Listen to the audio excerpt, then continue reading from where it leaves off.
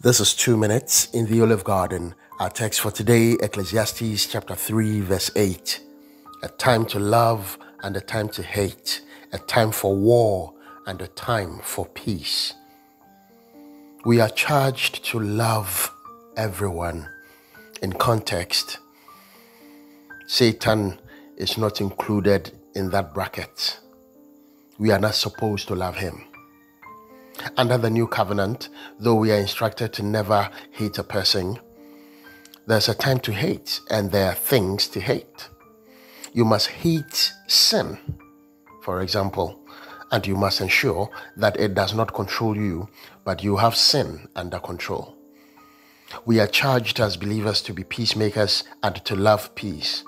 At the same time, we are also admonished to fight the good fight.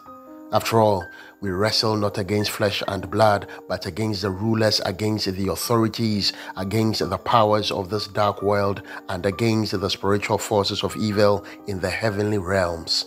This is Ephesians 6:12. So we have to be peace lovers, yet we are called to be warriors while here on earth. What do warriors do?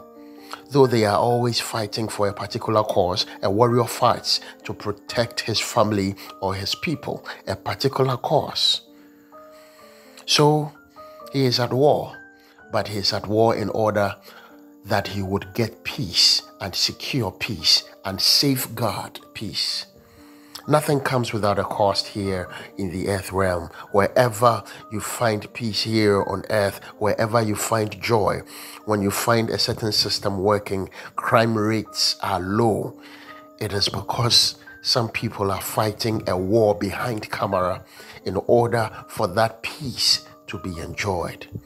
Someone is sacrificing and paying the price. Know when to blow the war trumpet and know when to smoke the peace pipe. The shalom of Yahweh be upon you.